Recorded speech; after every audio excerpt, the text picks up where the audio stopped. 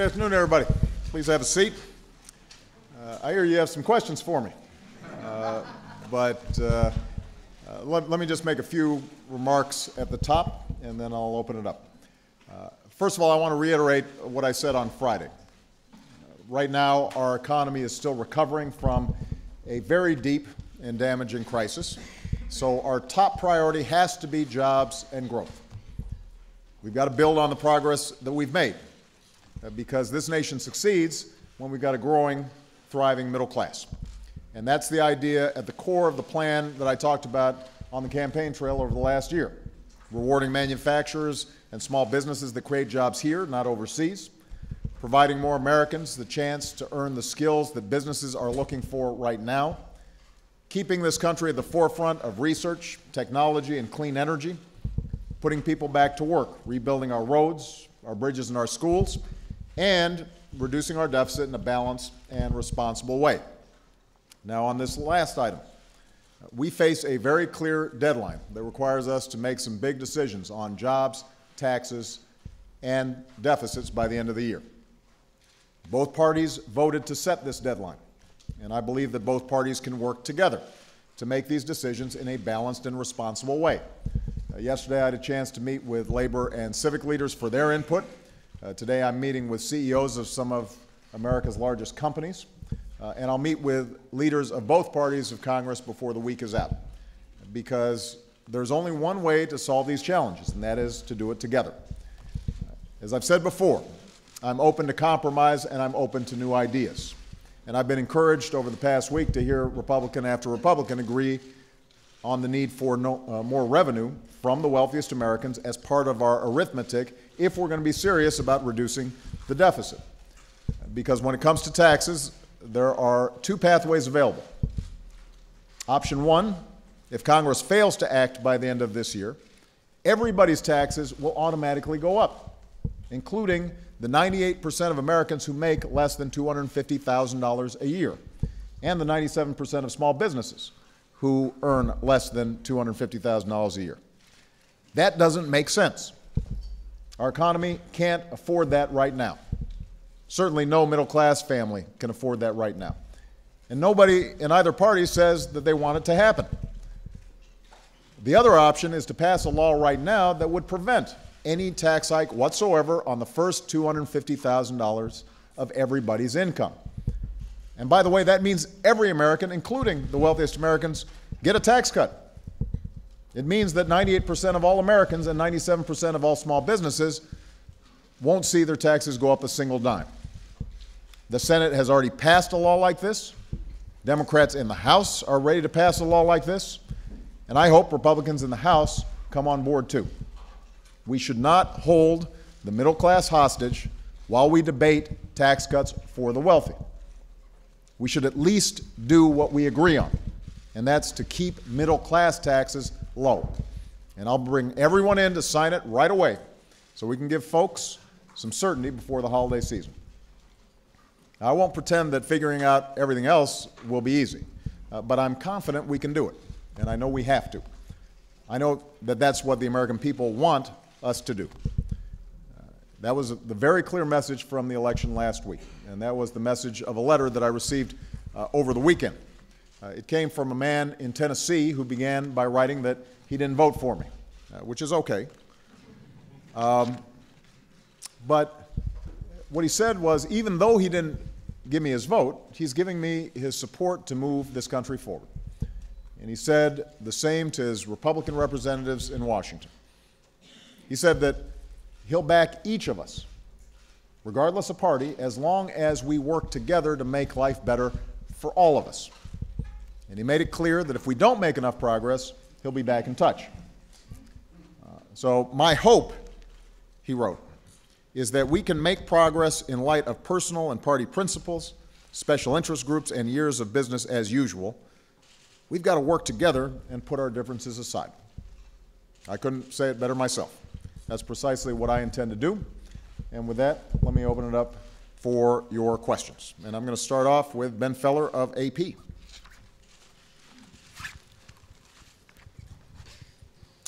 Thank you, Mr. President. Can you assure the American people that there have been no breaches of national security or classified information in the scandal involving Generals Petraeus and Allen? Mm-hmm. And do you think that you, as Commander-in-Chief, and the American people should have been told that the CIA chief was under investigation before the election? Well, I have no evidence at this point, from what I've seen, that classified information was disclosed that in any way would have had a negative impact on our national security. Obviously, there's an ongoing investigation. I don't want to comment on the specifics of the investigation. The FBI has its own protocols in terms of how they proceed. I'm going to let Director Mueller and others examine those protocols and make some statements to the public generally. I do want to emphasize what I've said before. General Petraeus had an extraordinary career.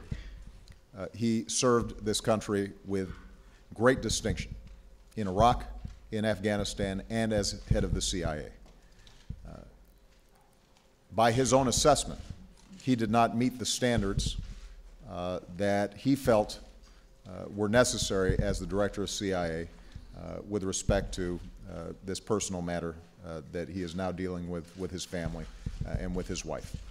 And it's on that basis that he tendered his resignation, and it's on that basis that I accepted it. But I want to emphasize that, from my perspective at least, he has provided this country an extraordinary service. We are safer because of the work that Dave Petraeus has done. And my main hope right now is that he and his family are able to move on, and that this ends up being a single side note on what has otherwise been an extraordinary career. What about voters? Do they deserve to know? You know, again, I think you're going to have to talk to the FBI in terms of what their general protocols are when it comes to what started off as a potential criminal investigation. You know, one of the challenges here is that we're not supposed to meddle in criminal investigations, and that's been our practice. I think that there are certain procedures that both the FBI follow or DOJ follow when they're involved in these investigations. That's traditionally been how we view things, in part because people are innocent until proven guilty, and we want to make sure that we don't prejudge these kinds of situations. My expectation is that they follow the protocols that they already established. Okay. Jessica Yellen. Where's Jessica? Right there. Mr. President, on the fiscal cliff, 2 years ago, sir, you said that you wouldn't extend the Bush-era tax cuts, but at the end of the day, you did. So, respectfully, sir, why should the American people and the Republicans believe that you won't cave again this time? Well, 2 years ago, the economy was in a different situation. We were still very much in the early parts of recovering from the worst economic crisis since the Great Depression. And ultimately, we came together not only to extend the Bush tax cuts, but also a wide range of policies that were going to be good for the economy at that point. Unemployment insurance extensions, payroll tax extension, all of which made a difference, and is part of the reason why what we've seen now is 32 consecutive months of job growth and over 5.5 million jobs created and the unemployment rate coming down. But what I said at the time is what I meant, which is this was a one-time proposition. And what I have told leaders privately as well as publicly is that we cannot afford to extend the Bush tax cuts for the wealthy. What we can do is make sure that middle-class taxes don't go up. And so the most important step we can take right now, and I think the foundation for a deal that helps the economy, creates jobs, gives consumers certainty, which means gives businesses confidence that they're going to have consumers during the holiday season, is if we right away say 98% of Americans are not going to see their taxes go up. 97% of small businesses are not going to see their taxes go up. If we get that in place, we are actually removing half of the fiscal cliff. Half of the danger to our economy is removed by that single step. And what we can then do is shape a process whereby we look at tax reform, which I'm very eager to do. I think we can simplify our tax system. I think we can make it more efficient. We can eliminate loopholes and deductions that have a distorting effect on our economy. I believe that we have to continue to take a serious look at how we reform our entitlements because healthcare costs continue to be the biggest driver of our deficits. So there is a package to be shaped, and I'm confident that folks of goodwill in both parties can make that happen.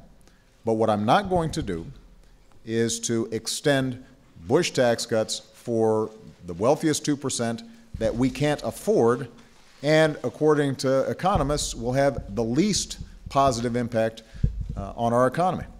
You've said that the wealthiest must pay more. Would closing loopholes instead of raising rates for them satisfy you? I think that there are loopholes that can be closed, and we should look at how we can make the process of deductions, the filing process easier, simpler.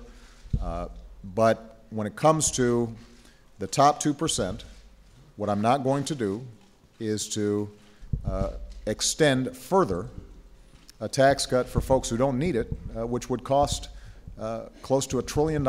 And it's very difficult to see how you make up that $1 trillion, if we're serious about deficit reduction, just by closing loopholes and deductions. The math tends not to work.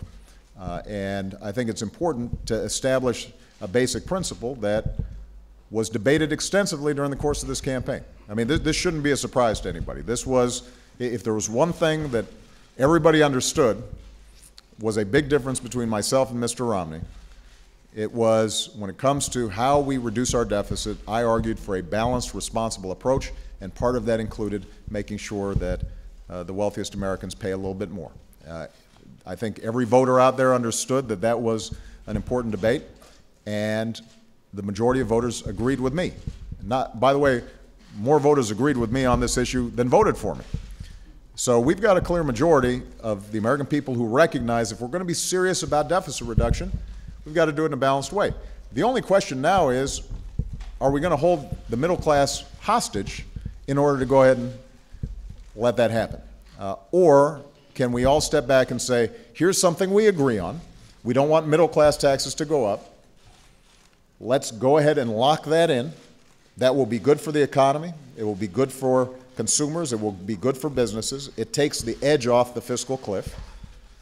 And let's also then commit ourselves to the broader package of deficit reduction that includes entitlement changes, and it includes potentially tax reform, as well as I'm willing to look at additional work that we can do on the discretionary spending side. So I want a big deal. I want a comprehensive deal. I want to see if we can, at least for the foreseeable future, provide certainty to businesses and the American people so that we can focus on job growth, so that we're also investing in the things that we need. But right now, what I want to make sure of is that taxes on middle-class families don't go up, and there's a very easy way to do that. We could get that done by next week. Okay. Lori Montenegro, Telemundo. Where's that? Thank you, Mr. President. On immigration reform, the criticism in the past has been that you did not put forth legislation with specific ideas and send it up to the Hill. This time around, you have said again that this will be one of the top priorities for a second term. Will you then send legislation to the Hill? And exactly what do you envision is broad immigration reform? Does that include a legalization program? And also, what lessons, if any, did Democrats learn from this last election and the Latino vote? Well, I think what was incredibly encouraging was to see a significant increase in Latino turnout. This is the fastest growing group in the country, and historically what you've seen is Latino vote at lower rates than the broader population, and that's beginning to change. You're starting to see a sense of empowerment and civic participation that I think is going to be powerful and good for the country. And it is why I'm very confident that we can get immigration reform done. Before the election, I had given a couple of interviews where I predicted that the Latino vote was going to be strong and that that would cause some reflection on the part of Republicans about their position on immigration reform. I think we're starting to see that already. I think that's a positive sign. This has not historically been a partisan issue. We've had President Bush and John McCain and others who have supported comprehensive immigration reform in the past, so we need to seize the moment. And my expectation is that we get a bill introduced and we begin the process in Congress very soon after my inauguration. And in fact, some conversations I think are already beginning to take place among senators and congressmen and my staff about what would this look like. And when I say comprehensive immigration reform, it is very similar to the outlines of previous efforts at comprehensive immigration reform. I think it should include a continuation of the strong border security measures that we've taken, because we have to secure our borders. I think it should contain serious penalties for companies that are purposely hiring undocumented workers and taking advantage of them. And I do think that there should be a pathway for legal status for those who are living in this country, are not engaged in criminal activity, are here simply to work. It's important for them to pay back taxes. It's important for them to learn English. It's important for them to potentially pay a fine. But to give them the avenue whereby they can resolve their legal status here in this country, I think is very important.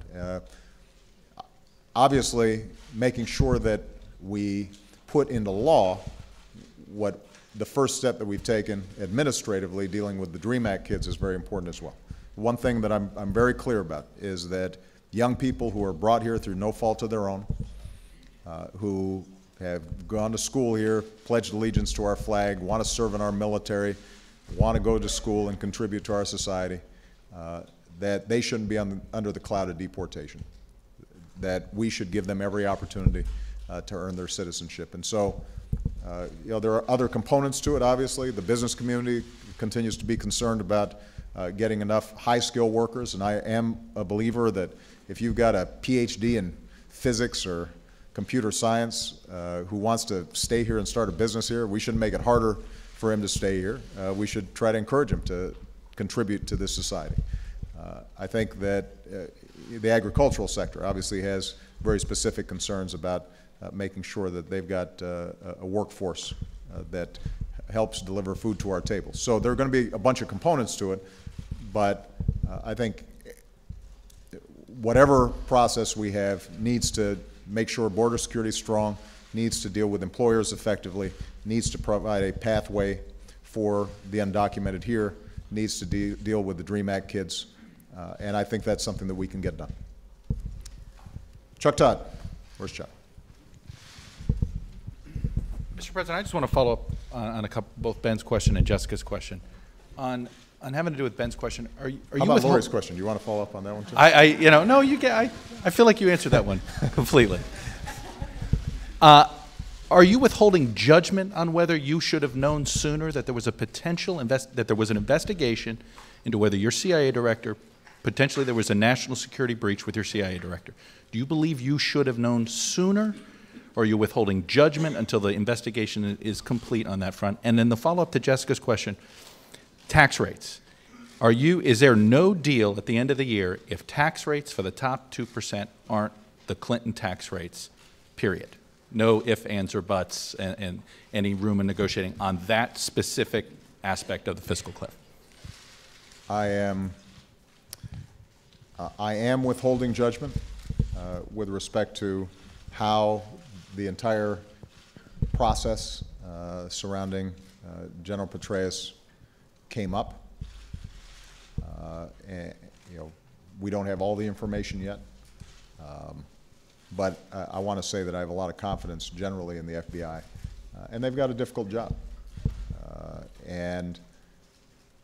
So I'm going to wait and see to see if there's any other. Well, I mean, Chuck, what I'll say is that if it is also possible that had we been told, then you'd be sitting here asking a question about why were you interfering in a criminal investigation. So I think it's best right now for us to just see how this whole process unfolded. With respect to the tax rates, I just want to emphasize, I am open to new ideas. If the Republican counterparts or some Democrats have a great idea for us to raise revenue, maintain progressivity, make sure the middle class isn't getting hit, reduces our deficit, encourages growth, I'm not going to just slam the door in their face. I want to hear I want to hear ideas from everybody. Full red line. Well, look, I believe this is solvable. I think that fair-minded people can come to an agreement that does not cause the economy to go back into recession, that protects middle-class families, that focuses on jobs and growth, and reduces our deficit. I'm confident it can be done. My budget, frankly, does it. I understand that I don't expect the Republicans simply to adopt my budget. That's not realistic. So I recognize that we're going to have to compromise. And as I said on election night, compromise is hard. And not everybody gets 100% of what they want, and not everybody is going to be perfectly happy. But what I will not do is to have a process that is vague, that says we're going to sort of kind of raise revenue through dynamic scoring or closing loopholes that have not been identified. And the reason I won't do that is because I don't want to find ourselves in a position 6 months from now or a year from now where, lo and behold, the only way to close the deficit is to sock it to middle-class families or to burden families that have disabled kids or have a parent in a nursing home, or suddenly we've got to cut more out of our basic research budget that is the key to growing the economy in the long term. So that's my concern. I'm less concerned about red lines per se. What I'm concerned about is not finding ourselves in a situation where the wealthy aren't paying more or aren't paying as much as they should. Middle-class families, one way or another, are making up the difference. That's the kind of status quo that has been going on here too long, and that's exactly what I argued against during this campaign. And if there's one thing that I'm pretty confident about is the American people understood what they were getting when they gave me this incredible privilege of being in office for another 4 years. They want compromise, they want action, but they also want to make sure that middle-class folks aren't bearing the entire burden and sacrifice when it comes to some of these big challenges. They expect that folks at the top are doing their fair share as well, and that's going to be my guiding principle during these negotiations, but more importantly, during the next 4 years of my administration. Nancy Cordes. Mr. President, on election night, you said that you were looking forward to speaking with Governor Romney, sitting down in the coming weeks to discuss ways that you could work together on this nation's problems. Have you extended that invitation? Has he accepted? And in what ways do you think you can work together? We haven't scheduled something yet. I think everybody forgets that the election was only a week ago, and I know I've forgotten. I forgot on Wednesday. I think everybody needs to catch their breath. I'm sure that Governor Romney is spending some time with his family. And my hope is before the end of the year, though, that we have a chance to sit down and talk. There are certain aspects of Governor Romney's record and his ideas that I think could be very helpful. To give you one example, I do think he did a terrific job running the Olympics. And that skill set of trying to figure out how do we make something work better applies to the federal government. There are a lot of ideas that I don't think are partisan ideas, but are just smart ideas about how can we make the federal government more customer friendly, how can we make sure that we're consolidating programs that are duplicative, how can we eliminate additional waste. He presented some ideas during the course of the campaign that I actually agree with, and so it'd be interesting to talk to him about something like that. There may be ideas that he has with respect to jobs and growth that can help middle-class families that I want to hear. So, I'm not either prejudging what he's interested in doing, nor am I suggesting I've got some specific assignment. But what I want to do is to get ideas from him and see if there's some ways that we can potentially work together. When it comes to your relationships with Congress, one of the most frequent criticisms we've heard over the past few years from members on both sides is that you haven't done enough to reach out and build relationships. Are there concrete ways that you plan to approach your relationships with Congress in a second term? Look, I think there's no doubt that I can always do better. And so I will examine ways that I can make sure to communicate my desire to work with everybody, so long as it's advancing the cause of strengthening our middle class and improving our economy. I've got a lot of good relationships with folks both in the House and the Senate. I have a lot of relationships on both sides of the aisle. It hasn't always manifested itself in the kind of agreements that I'd like to see between Democrats and Republicans. And so I think all of us have responsibilities to see if there are things that we can improve on. And I don't exempt myself from needing to do some self-reflection and see if I can improve our working relationship. There are probably going to be still some very sharp differences. And as I said during the campaign, there are going to be times where there are fights, and I think those are fights that need to be had. But what I think the American people don't want to see is a focus on the next election instead of a focus on them. And I don't have another election. And Michelle and I were talking last night about what an incredible honor and privilege it is to be put in this position. And there are people all across this country, millions of folks, who worked so hard to help us get elected, but there are also millions of people who may not have voted for us, but are also counting on us. And we take that responsibility very seriously. I take that responsibility very seriously. And I hope and intend to be an even better president in the second term than I was in the first. Jonathan Karl.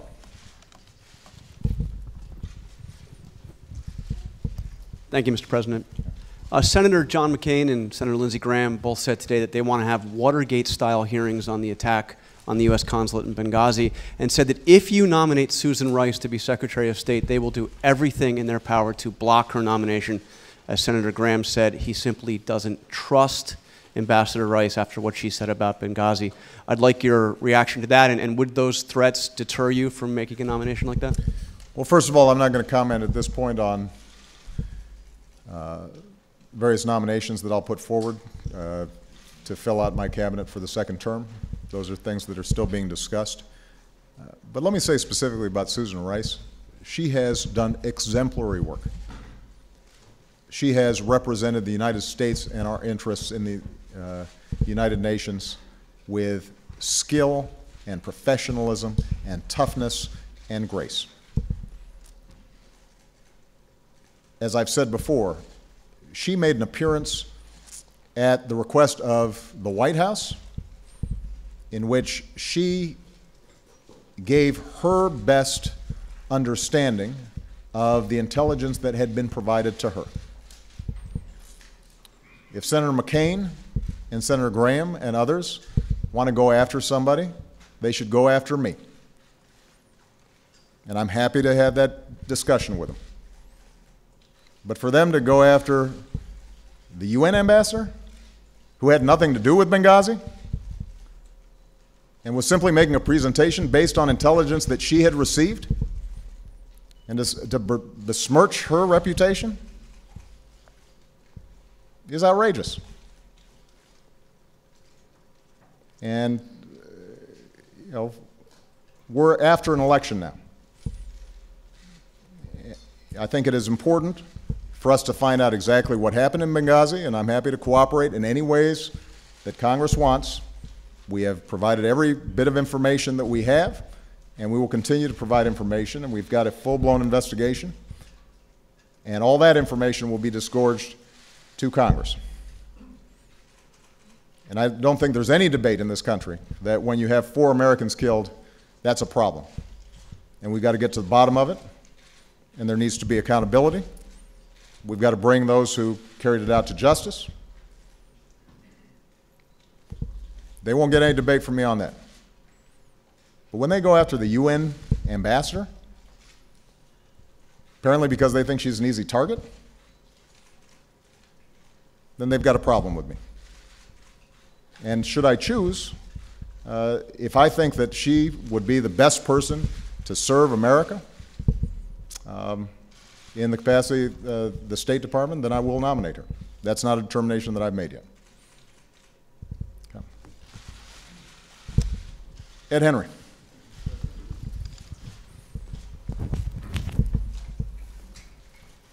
I want to take Chuck's lead and just ask a very small follow-up, which is whether you feel you have a mandate, not just on taxes, but on a range of issues because of your decisive victory.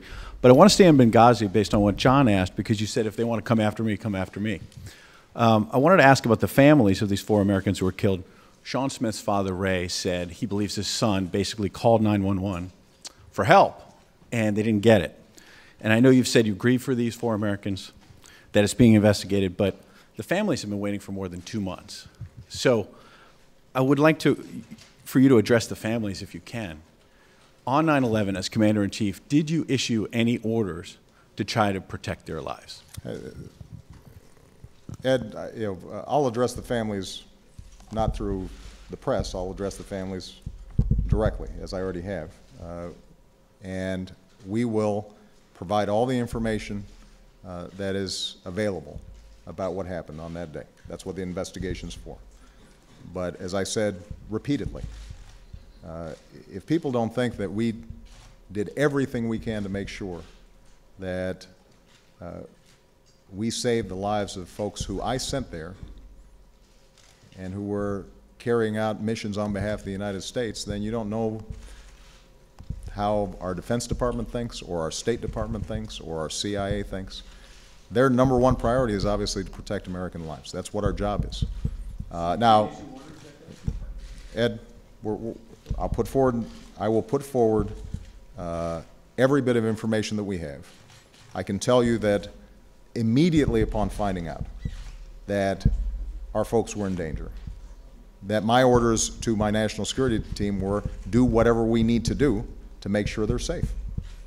And that's the same order that I would give any time that I see Americans are in danger, whether they're civilian or military, because that's our number 1 priority.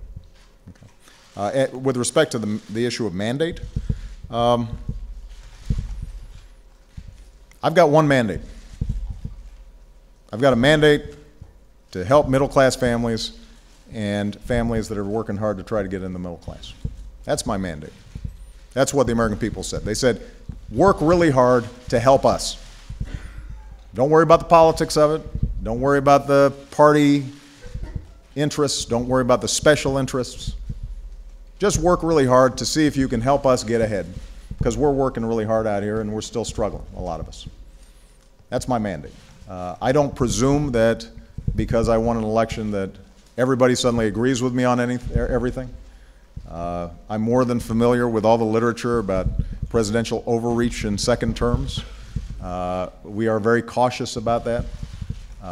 On the other hand, I didn't get reelected just to bask in reelection.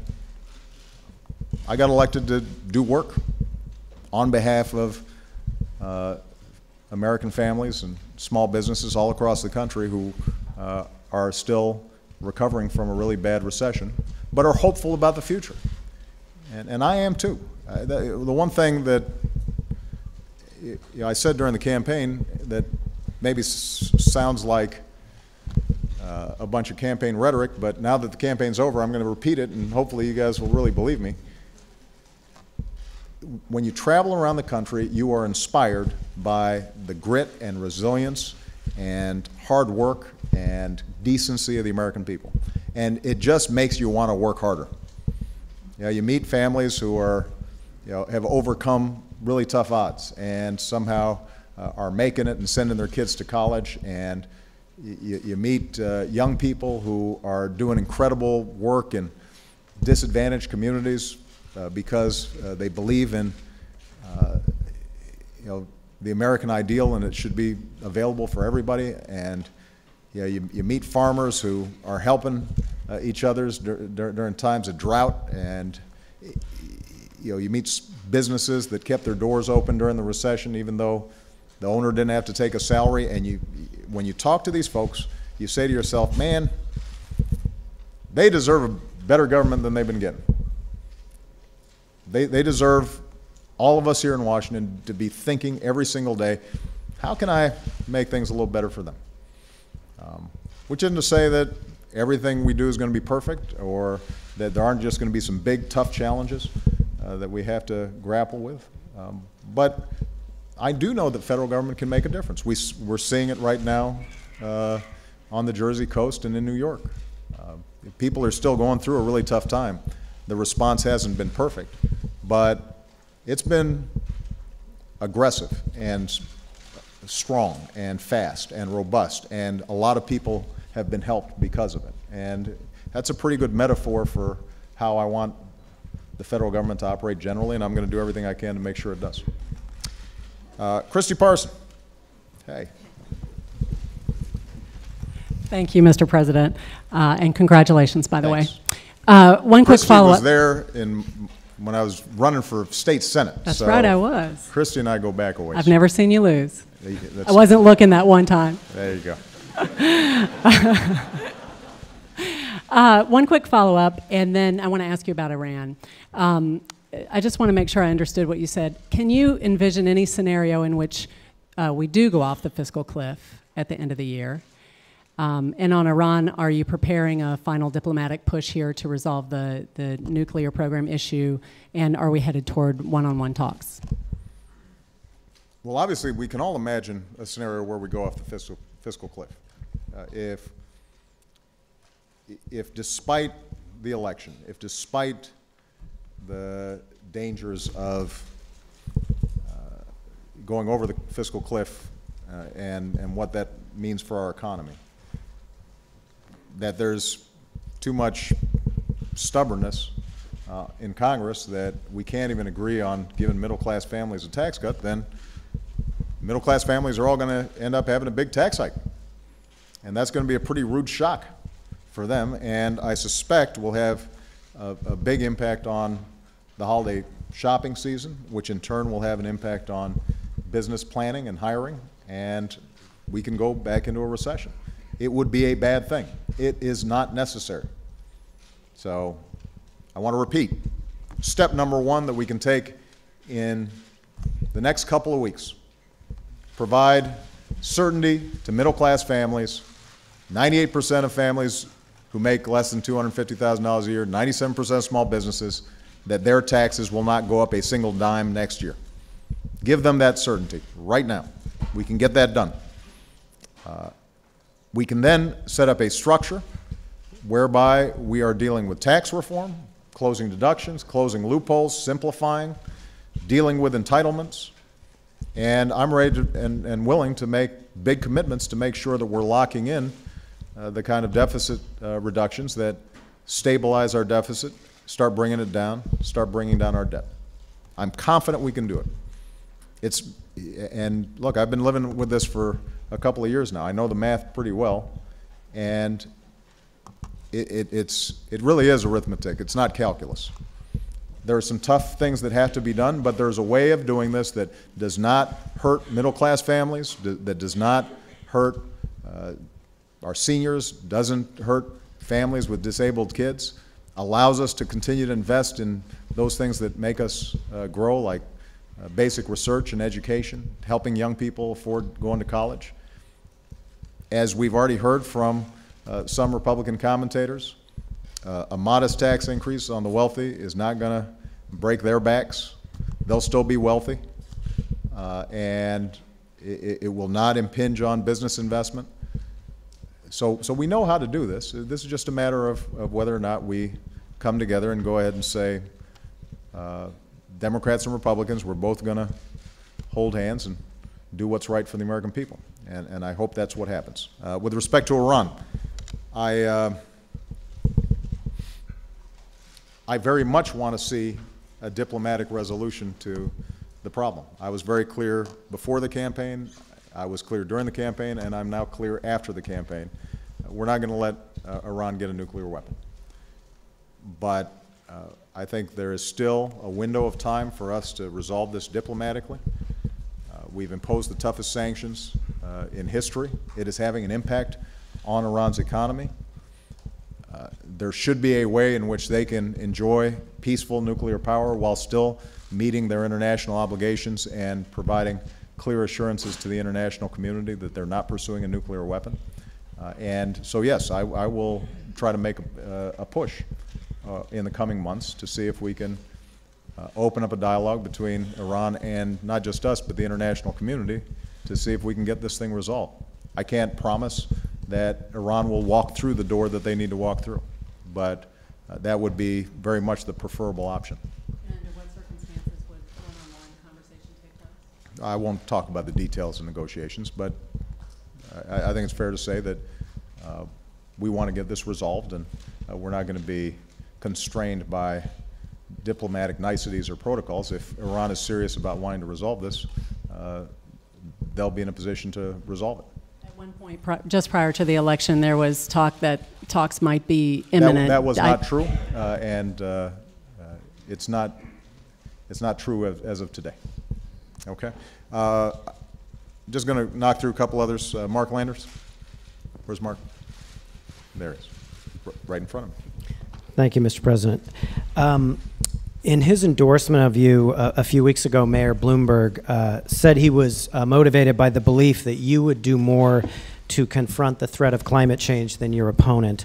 Tomorrow you're going up to New York City, where you're going to, I assume, see people who are still suffering the effects of Hurricane Sandy, which many people say is further evidence of how a warming globe is changing our weather. What specifically do you plan to do in a second term to tackle the issue of climate change? And do you think the political will exists in Washington to pass legislation that could include some kind of a tax on carbon? You know, as you know, Mark, we can't attribute any particular weather event to climate change. What we do know is the temperature around the globe is increasing faster than was predicted even 10 years ago. We do know that the Arctic ice cap is melting faster than was predicted even 5 years ago. We do know that there have been extraordinarily there have been an extraordinarily large number of severe weather events here in North America, but also around the globe. And I am a firm believer that climate change is real, that it is impacted by human behavior and carbon emissions. And as a consequence, I think we've got an obligation to future generations to do something about it. Now, in my first term, we doubled fuel efficiency standards on cars and trucks. That will have an impact. That will take a lot of carbon out of the atmosphere. We doubled the production of clean energy, which promises to reduce the utilization of fossil fuels for power generation. And we continue to invest in potential breakthrough technologies that could further remove carbon from our atmosphere. But we haven't done as much as we need to. So what I'm going to be doing over the next several weeks, next several months, is having a conversation, a wide-ranging conversation with scientists, engineers, and elected officials to find out what more can we do to make short-term progress in reducing carbons, and then working through an education process that I think is necessary, a discussion, a conversation across the country about what realistically can we do long-term to make sure that this is not something we're passing on to future generations that's going to be very expensive and very painful to deal with. I don't know what either Democrats or Republicans are prepared to do at this point, because this is one of those issues that's not just a partisan issue. I also think there are regional differences. There's no doubt that for us to take on climate change in a serious way would involve making some tough political choices. And understandably, I think the American people right now have been so focused and will continue to be focused on our economy and jobs and growth that if the message is somehow we're going to ignore jobs and growth simply to address climate change, I don't think anybody's going to go for that. I won't go for that. If, on the other hand, we can shape an agenda that says we can create jobs, advance growth, and make a serious dent in climate change and be an international leader, I think that's something that the American people would support. So, you can expect that you'll hear more from me in the coming months and years about how we can shape an agenda that garners bipartisan support and helps moves this agenda forward. It sounds like you're saying, though, in the current environment, we're probably still short of a consensus on some kind of attack. That I'm pretty certain of. And look, we're still trying to debate whether we can just make sure that middle-class families don't get a tax hike. Let's see if we can resolve that. That should be easy. This one's hard, but it's important because one of the things that we don't always factor in are the costs involved in these natural disasters. We just put them off as something that's unconnected to our behavior right now, and I think based on the evidence we're seeing is that what we do now is going to have an impact and a cost down the road if we don't do something about it. All right, last question. Mark Felsenthal. Where's Mark? Thank you. Mr. President, the Assad regime is engaged in a brutal crackdown on its people. France has recognized the opposition coalition. What would it take for the United States to do the same? And is there any point at which the United States would consider arming the rebels? Mm-hmm. I was one of the first leaders, I think, around the world to say Assad had to go in response to the incredible brutality that his government displayed in the face of what were initially peaceful protests. Obviously, the situation in Syria has deteriorated since then. We have been extensively engaged with the international community as well as regional powers to help the opposition. We've committed to hundreds of millions of dollars of humanitarian aid to help folks both inside of Syria and outside of Syria. We are constantly consulting with the opposition on how they can get organized so that they're not splintered and divided in the face of the onslaught from the Assad regime. We are in very close contact with countries like Turkey and Jordan that immediately border Syria and have an impact, and obviously Israel, which is having already grave concerns, as we do, about, for example, movements of chemical weapons that might occur in such a chaotic atmosphere. And that could have an impact not just within Syria, but on the region as a whole. I'm encouraged to see that the Syrian opposition created an umbrella group that may have more cohesion than they have had in the past. We're going to be talking to them. My envoys are going to be traveling to various meetings that are going to be taking place with the international community and the opposition.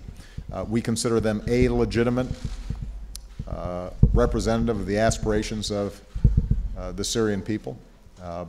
We're not yet prepared to recognize them as some sort of government in exile, but we do think that it is a broad-based representative group. One of the questions that we're going to continue to press is making sure that that opposition is committed to a democratic Syria, an inclusive Syria, a moderate Syria. We have seen extremist elements insinuate themselves into the opposition. And one of the things that we have to be on guard about, particularly when we start talking about arming opposition figures, is that we're not indirectly putting arms in the hands of folks who would do Americans harm or do Israelis harm or otherwise engage in actions that are detrimental to our national security. So we're constantly probing and working on that issue. The more engaged we are, the more we'll be in a position to make sure that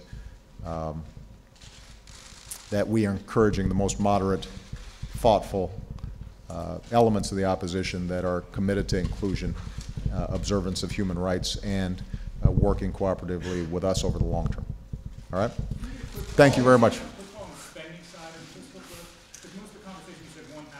On the spending, the 1.2 trillion figure, is that something that you could see having a short-term postponement for? Because during the debate you said it's not going to happen. That was a great question, but it would be a horrible precedent for me to answer your question just because you yelled it out. So thank you very much, guys.